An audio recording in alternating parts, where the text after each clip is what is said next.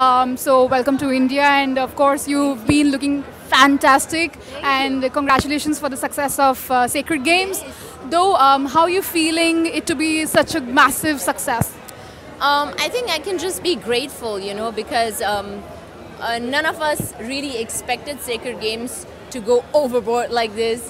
None of us, I didn't expect my favorite author, who is Paulo Coelho, to ever, tweet about it and say that it's one of the best series on Netflix. So I fell off my bed when I read that, and I think I'm still flying high because of the success. And it was an unconventional launch for me. It wasn't a film, but it was the best thing that could have happened to my career, because I want to be seen as an actor, and Sacred Games gave me that. Okay, you're looking beautiful tonight. Can you just show our viewers what exactly you're wearing? Yes, I'm wearing Komal suit. And your jewelry style, please, what you're wearing?